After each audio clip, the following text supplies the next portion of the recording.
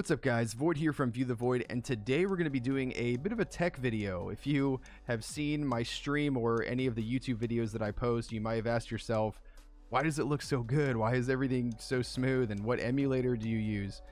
So what I'm going to do in this video is I'm going to show you from start to finish exactly how I set up the emulator that I use for streaming and recording YouTube videos. And so what you do is from your browser, it's actually called Tencent Gaming Buddy. So you type in Tencent Gaming Buddy, and in my instance it is the first selection on top. It is tgb.qq.com. I'll go ahead and leave a link in the description so you can see exactly what website it is, but it is exactly what it advertises: Tencent's best ever emulator for PUBG Mobile. So we click download. I will save it to my desktop. And what this emulator has done, or the company has done, is they have stripped their emulator of all of these secondary processes that a normal emulator would have, like BlueStacks or Nox, and it is just purely specifically for performance. And so that is why it looks so good and it runs so smoothly as opposed to any other emulator that I've ever used. And so we click, you launch it, a screen will come up that asks you if you want to allow it to make changes to your device, and you click yes. And then we can go ahead and close out of the browser at this point. So you have to install PUBG first. So click install, and there's a reason for that I'll explain a little bit later in the video, but we'll go ahead and come back when this is done. Okay, so now that that's done, make sure that add icon is checked and press start. Once you launch this screen here, it will initialize and go ahead and download PUBG for you. So there it is, waiting for download. Okay, so once you have finished downloading PUBG, it'll actually auto launch the emulator here. And so what you want to do is you click Ultra HD 2K or 1080p, whatever. For my case, I use 2K, even though I don't have a 2K monitor. Click save, and then it'll ask you to restart. So go ahead and restart it. It'll relaunch the game. And then at this point, you can actually go to this screen here and just close out of it. Now what I do to save time is right now in the bottom of my address bar here, I have it hidden for security purposes, but what you want to do is go down, right click it on the Tencent Gaming emulator icon and click pin to taskbar. Now we're ready to exit to the main screen and change some settings. So what you want to do is double click this exit arrow here, go to the main screen, and now we're going to adjust the settings. So in the upper right hand corner there are 3 bars that say menu. You click that, go to settings. You want to, under basic, you want to uncheck run at startup, or that first one. And actually, if for whatever reason your emulator is in a different language than what you speak, you can click this here. It's this box on the first tab, basics. Scroll down and select the language that you speak, and then you can actually save it and restart it at that point. But we will continue going here. So engine is going to be OpenGL, and you want to check the first 3 and uncheck rendering optimization. So check the first 3: render cache, enforce global render cache, and prioritize dedicated GPU. Uncheck rendering optimization. And for the anti-aliasing, you're going to leave it at close. For the memory, you're going to set it to 2048, which is the amount of RAM that you're dedicating to this processor, or to this application. It's kind of weird because my computer can handle the 4096, but if you set it to 4096, it messes up the graphics for some reason. So leave it at 2048. The processor is going to be at 2. Same thing. I can handle more, but you have to leave it at 2 for some reason. Resolution is going to be 1920 by 1080, and the DPI is going to be 240.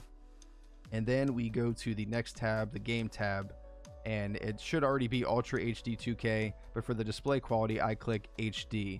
And then click save, and it'll take effect next time you start it. So click OK, and I'm gonna go ahead and actually just X out of there, and then on the bottom where I just pinned it to my taskbar down here, I'll click it, and it should just ask you to press yes or no. You press yes, it'll auto launch the emulator.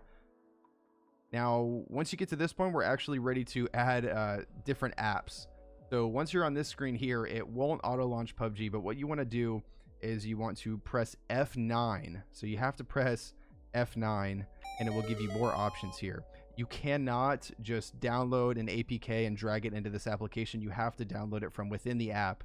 So again, you have this screen, you press F9, and then you want to go to the browser. On the bottom, just click decline for, to give it location access. And in the top here, whatever game you want to play, in this case, it'll be Lineage 2 Revolution. You just type in the name of the app. So Lineage 2 Revolution Global APK, because I'm playing on the global version. And whatever game you're searching for, just type it in the address bar there. And a good website to do is APK Pure. That's usually the best one, or APK Monk here is good too. But at this point, you might have to do some digging. So we'll go here and check this one out. If you happen to know the update number, there it is there. But if you scroll down and you look for the update patch notes here, it says new temporal rift, Temple of Dragon Hearts. I know that just came out, so this is the newest APK. So you click download APK, and then if you look in the upper left hand corner, you'll see that it is downloading. That'll indicate that it's downloading. So you can actually exit now. You double click this exit arrow to go back to the home screen, and then you want to click on downloads, this green icon here, and you'll see there is the APK. So you click it. In the bottom right hand corner, you click install, and there it is, installed. So you click open. Now what you have to do at this point is change the settings within the game. I'll go ahead and show you how to do that on the home screen here.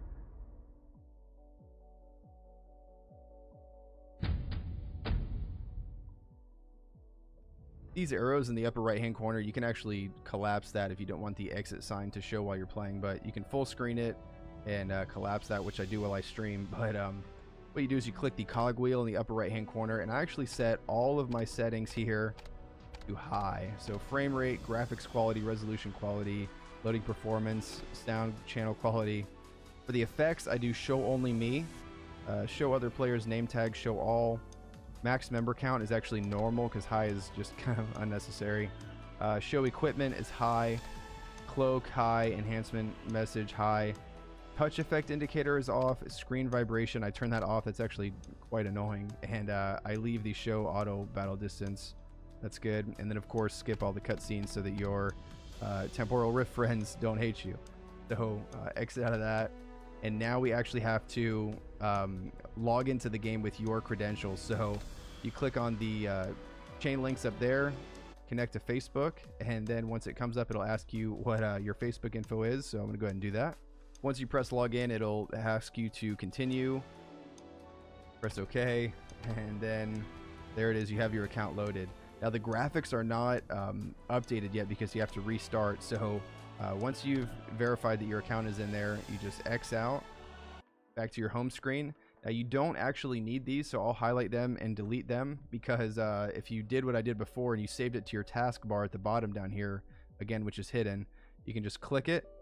It'll ask you to press yes or no to allow it to make changes, and I press yes, and it will launch the application. So this time it will not auto launch PUBG, but what you have to do is you actually, regardless of what settings you have to first launch PUBG to change it. Because I have my settings from what I set up before, but for some reason, in order for it to look good, you have to first click PUBG, and then it'll say switching to DirectX engine will enhance the display effects for the current game. So you click yes, and now your emulator will relaunch, and it's going to be in advanced mode or whatever mode it is. So once that relaunch is here, it's going to auto launch PUBG, and it's going to look amazing. So again, we don't need PUBG. So bottom right hand corner, double click exit, and then you launch Lineage 2 Revolution. And now the graphics are going to be kicked just into overdrive mode.